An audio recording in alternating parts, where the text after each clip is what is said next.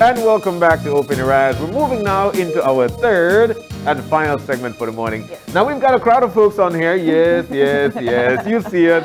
But this segment is going to be chaired by none other than our famous young host.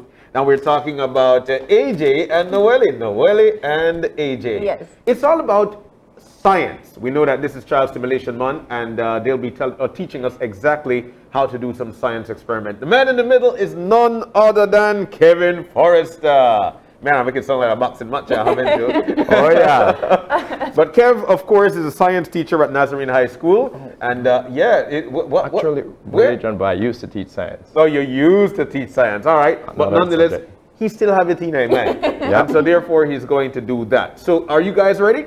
We're ready. April, yeah. They'll be taking things over. Are you ready to see this? I really just want to explode. Nobody assures me that it won't. All right, so here we go. AJ and Noelle, Noelle and AJ. It's your show. All right, we're going to get into some properties of water. And we're going to go into a couple reactions that make water. So let's do one together. Noelle, AJ, you ready? Yeah. Let's do this. So go ahead and read the procedure for us. It's amazing, in the last segment, the teacher mentioned sequence. We're doing the same thing. It's called procedures in science. Okay, step by step. And Noelle will be reading the steps and AJ will be doing it right here. I'll just hold the water for you. Go ahead, AJ. So we'll do the second experiment. The first one. Color bridge, right? This one. So we'll be filling. Okay, so line up 5 cups. Well, 4 cups in. And then fill the cups 1 in, 1 out, which means fill the first cup, the third cup, and the 5th cup.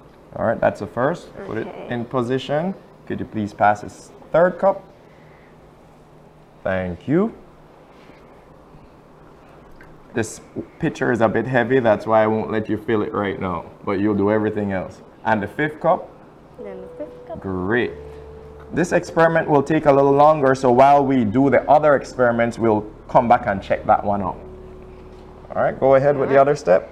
Now add blue to the first cup. Go ahead, AJ. Okay. That's a couple drops. 1 squirt. 1 squirt. Okay. There you go. And as you see the blue going down, that is diffusion. Diffusion. Go ahead. Then green to the third cup. More diffusion coming your way as water molecules interfere with the molecules of the food coloring. And then red to the 5th cup. Okay. And as AJ puts the red in the 5th cup, we see diffusion, which is one of the pieces of evidence for the particulate nature of matter. Okay. Now we twist 4 napkins and put it in 2 cups. All right, go ahead and do the twist.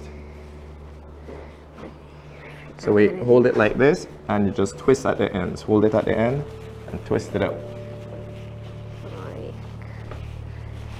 Just like that, and make the bridges. This first experiment is actually called color bridge.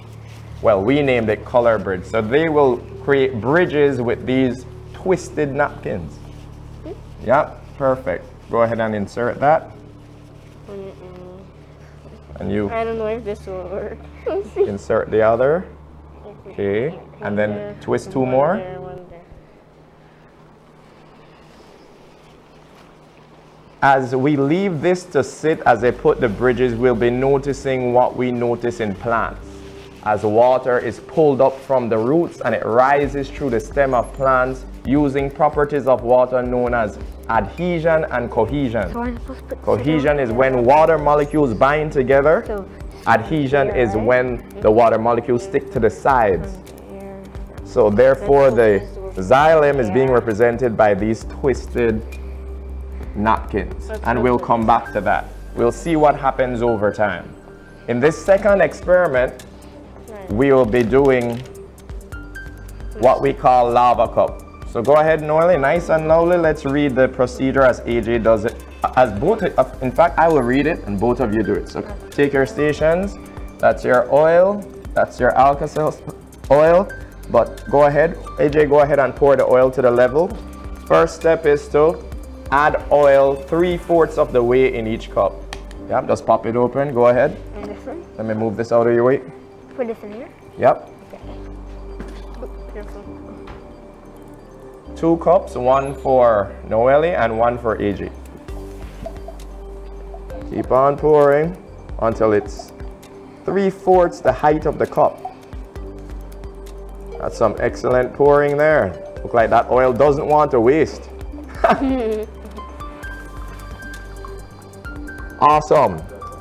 And the other cup, so Noelle, you position yourself behind that cup and you move a little bit over, AJ. Or you could go to that one as well.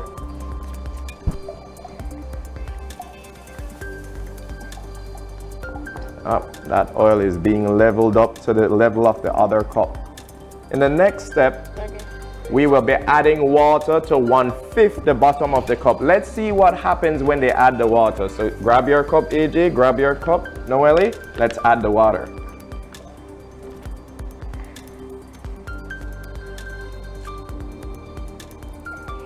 Perfect, perfect. Do you see what we see? What do you see, AJ? I see 2 different colors down there. 2 different colors. Noelle, are the layers mixing? No, they're not. Do you know why they're not mixing? Look, the water is at the bottom, but the oil stays at the top. And why is the water at the bottom? And why does the oil stay at the top? There's this big science word called density. It means the mass per unit volume of a substance. Water, in layman's term, it's heavier.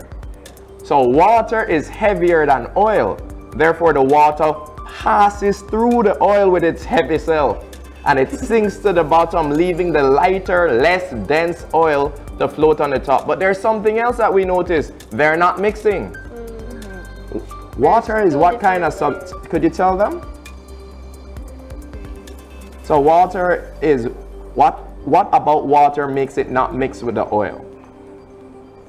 You remember? Because water is heavier than oil? It's heavier, it went down, but why didn't it mix? It starts with a P. Water is, it sounds like a polar bear, but water is polar. Meaning it has charges. And I won't get too deep into the science behind it. Just know that part of the water is positively charged and another part of the water is negatively charged. But what about oil? Is oil charged? No. No, oil is not charged. Therefore, they can't mix. And for you at home, for things to mix, they have to be like. They have to be similar. Since they're not similar, they will not mix. So now, here's the exciting part. Okay. We're going to add some color. Let's add some blue. So you'll be Shark Boy for today and you'll be Lava Girl with the red. Let's add. Let's see what happens to the food coloring as they add. About 13 drops. Notice it passes through the oil seamlessly, staying in the globules of color, and it sits on top of the water. Why? Because the water has that surface tension. It has hydrogen bonds that holds that surface. Notice they hardly go to the bottom, but when they break a bit through the water surface, then diffusion happens in the water. Diffusion does not happen in the oil. Water is the universal solvent. Now, as that, wow, your red one really sits on the top. I know. So we'll just tap it a bit to let the diffusion happen at the bottom. All right. Look at it. It's just sitting Add there. a couple more drops. Couple more drops to let your red reach the bottom. Yep. Let it drop there. And I'll just mix it to make sure that the red gets in there. Just ensure that the red gets in there. All right. Because notice the red will not go into the oil. It will go down. Now, with that here is, now we're going to add a secret ingredient. What is that? Alka-Seltzer 1. So go ahead. And then as the process happens, just know that the main ingredient in each tablet of Alka-Seltzer is sodium bicarbonate, known as the health salt. The health salt. Let's see what happens when we add sodium bicarbonate into this. Nothing happened when it passed through the oil, but what are we noticing now? There it goes. Oh no. We are making lava cups. There it goes. Things are moving up. Why are things moving up?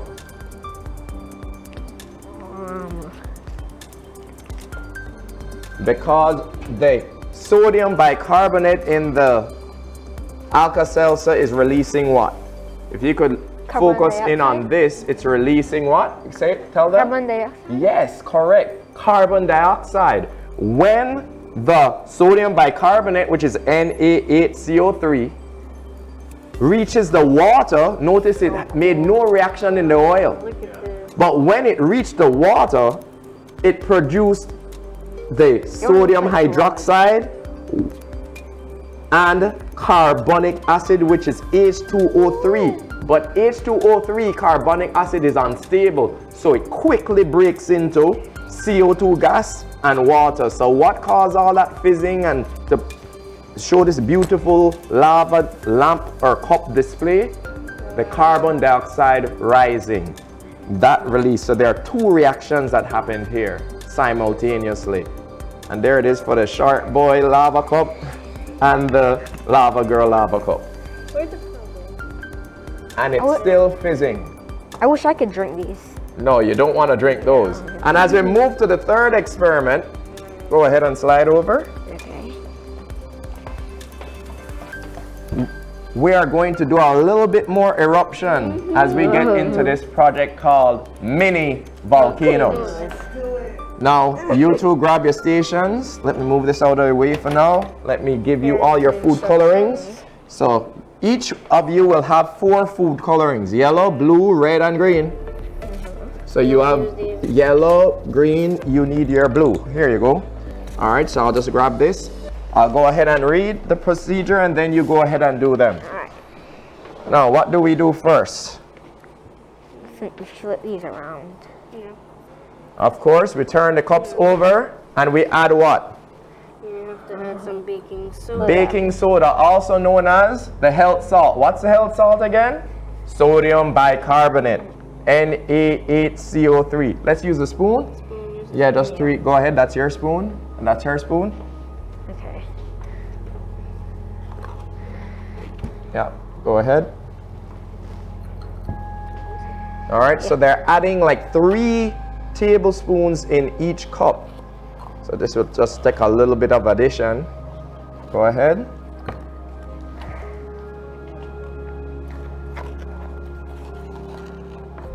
I'll just put it this way to let me just slide this down. As they're so meticulous, they're so careful. And that's what you have to do when you carry out these procedures. All right, go ahead. You're filled? Yeah. Man, AJ, you wasted no time. Just add a little bit more.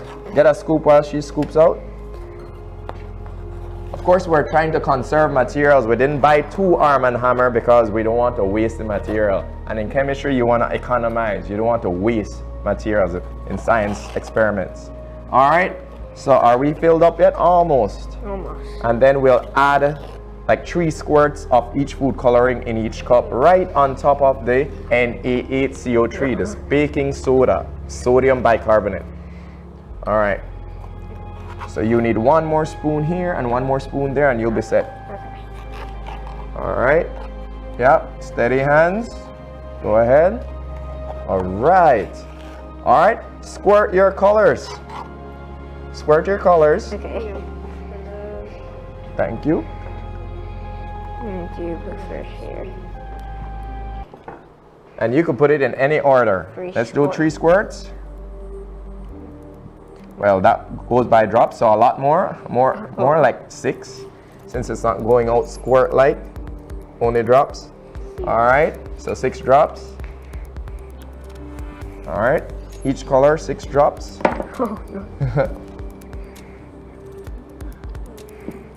All right, 2, 3. In fact, we could even put 9, but go ahead. Ah, that one squirts. Lovely. So we're adding food coloring now to this baking soda, the Na8CO3. And nothing is happening so far. So something needs to activate it. And we'll be using our good household chemical vinegar. Vinegar has ethanoic acid in it, also known as acetic acid. So it's the acid from this vinegar that will be reacting with this sodium bicarbonate in this neutralization reaction to make water. So when you're done, now this is the moment you're waiting for, so please focus in. Ladies and gentlemen, take off your caps. Let me help you there. Oh, you got it? I know you're strong. All right. Remember what we practiced with the pouring. Oh, let me help you. Sorry about that, Noelle. Lava girl needs a little help. Here we go. All right. Go ahead and pour one to the next. One to the next. Keep on pouring. Go, go, go, go, go, go, go. All right. Go a second round.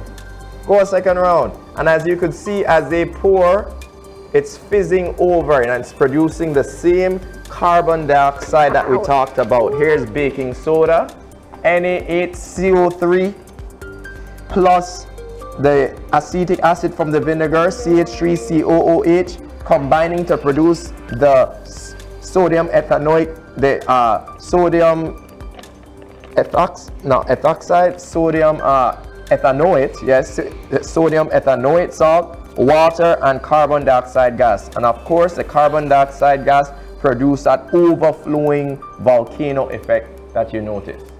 And as we finally wrap it up and go back to the first one, let's check it out, guys. Noelle and AJ, we see that in the color bridge, yeah, go ahead and explain what you see. It's already starting to come to the other cup. Exactly. So what happened to the water in cups, the liquid in cups 1, 2, and 1, 3, and 5? They went through the napkin. Through adhesion and cohesion, capillary movement, and what happened to cups 2 and 4?